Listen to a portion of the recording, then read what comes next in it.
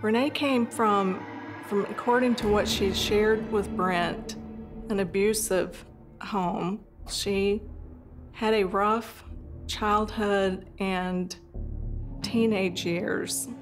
Her mother then came up to me and asked me, was I there to arrest Renee? Renee's mother followed us to the local jail where Renee would eventually end up at. We allowed her to follow us there.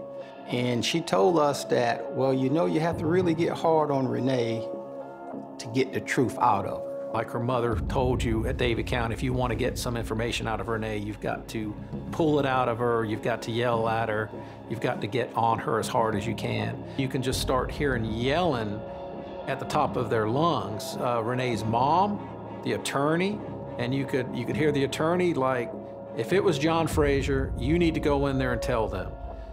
You could hear the mom, like Renee, just go in there and tell the truth.